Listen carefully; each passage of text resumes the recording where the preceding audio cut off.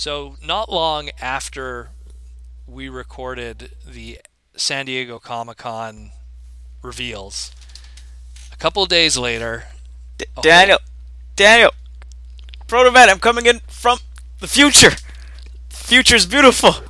So much pretender shells. oh my god, So like much. to the point literally that people thought I might have known something, or I was leaking something, or someone's going to get fired. Um, Everything that we discussed about in our pretenders part segment of the podcast, more or less, more or less hit right on the head here. hmm It's just a coincidence. I didn't know shit. Just to get that straight right now.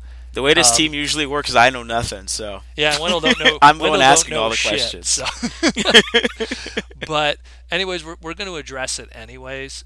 So this one slide, there's many slides, but we're going to address specific things in different segments. But this one hmm slide specifically, talking about the Titan Masters and these pretender shells. A lot of the stuff that we were speculating ended up becoming reality. And I'll tell you this right now, I am happy as a pig in shit, man, because this is, again, all the stuff that I speculated was because it was stuff that I really enjoyed from Master Force or individual pretenders from the Marvel comics back in the day. And they just went straight for that. And once again, like I always say, the things that they choose is because it works on both sides of the ocean. Mm. Was the same case here.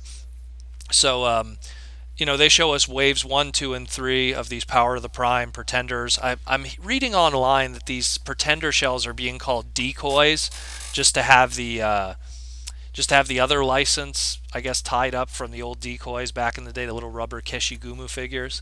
Yeah, yeah. But I mean, that's just something I read online. I don't know if it's confirmed. But so you have like these three waves that are revealed here in grand detail, even saying the names of the original 13 heads that are going to be part of it.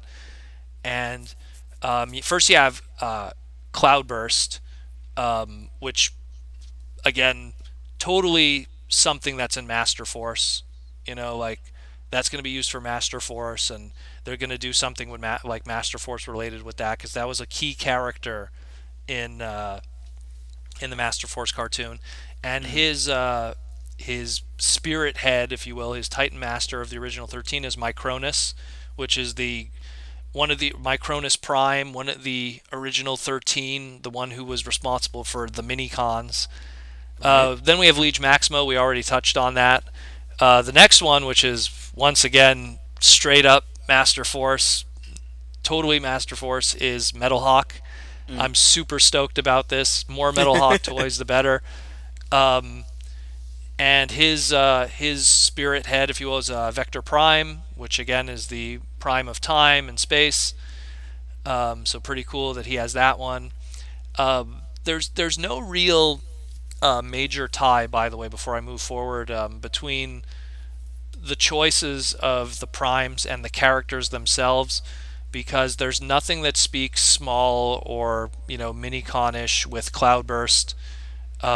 The original G1 character in the American side of things, didn't really have much of I don't know, how do I explain this? Didn't have much of a micro connection, if you Right. will.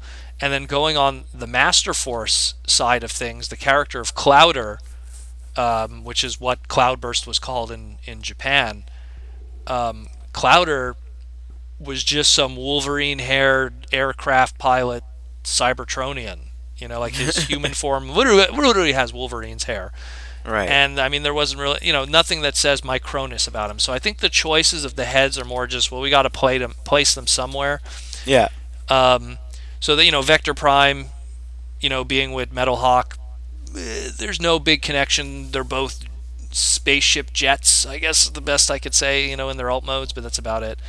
Uh, Going to Wave 2 here, we have Submarauder, which again, totally straight up, this is looking forward to the whole Master Force thing, Mm. because all three of the Beast Pretenders from the bad guy side are present here. Right. We know them as Skullgrin. On the American side, we know them as Skullgrin, Submarauder, and and Bombburst. But in Japan, it was Blood, Duros, and Gilmer, and they're here. Like literally, each wave comes with one of them. So I'm totally seeing a box set in the future of the and the good thing is like these three, you don't even have to change them. That's how they looked in the Japanese version too. So awesome on that. Submarauder, as mentioned before, he comes with Alchemist Prime. Again, one of the original 13, just known more for alchemy and manipulating metal and everything like that in the original 13 book of the Covenant of Primus. Landmine, also known as Lander in Master Force. Again, awesome that he got a toy, and all these characters that we named in the last podcast that I was hoping would happen. So he's Alpha Trion, don't really need to say much about Alpha Trion, one of the original 13, responsible for documenting all of the events, kind of like the Watcher, if you will. Yeah. Going into Wave 3, we got some going into the Marvel side of Pretenders. So, as we mentioned, Bludgeon. Yeah. The image that they use here for Bludgeon for the Pretender shell is actually the original G1 toy, so they obviously don't have... I should probably mention this. Wave 1 and 2, they show what is going to be the actual Pretender shells that will be used for the toys. Wave 3, because it's so far ahead, the only images they use for Pretender shells are the original G1 toys. So we don't know what those will look like coming down the line, because I remember you mentioned like, oh, we could like lie down and have a tank mode or something. You might be right. When that comes. Woo! Who knows? I got one. Predict the well, you already predicted again in Bludgeon's case, but it's like, and he comes with Quintus, connected to what the Quintessons are with the original 13. As I mentioned before, Bombburst, he's going to have something. He's going to come with Megatronus, which is the Fallen, know. And then the last one... I see. Okay, I understand now. Like, okay, yeah, that doesn't look like the Fallen, like what it would normally look like. Yeah. And then the last one, which again, I'm surprised we just like mentioned it in passing, and yet here he is, Octopunch. And he's going to come with Solus, who's the female transformer and the carrier of the Forge of Solus and stuff like that. So pretty awesome.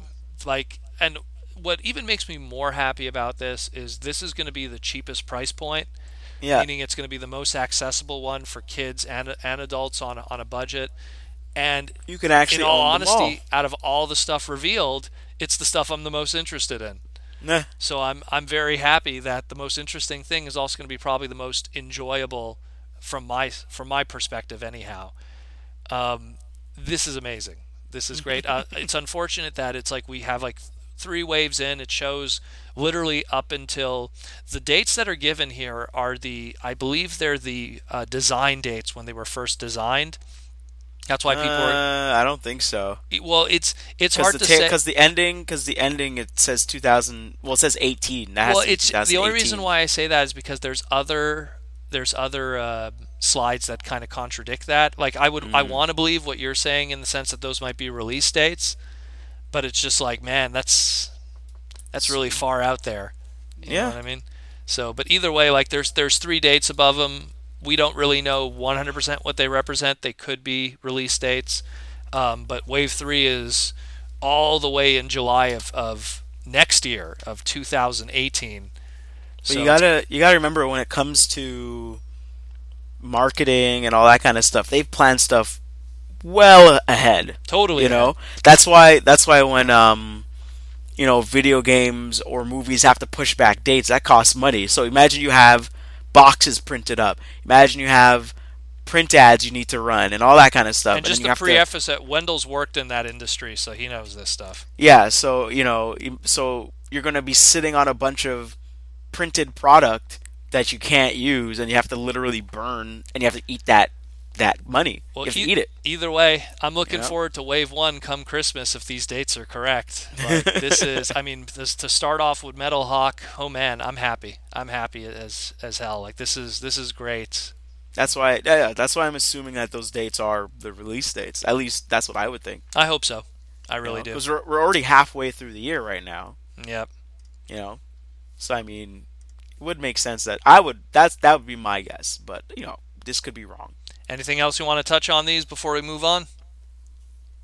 More Bludgeon is awesome. Yay! I think he's a character that I kind of dug out of the Generations line when they put out that toy when we finally got the technology for that, and then seeing uh, the third party DNA take that design and go all the way with it with a more insane price point. I just like that.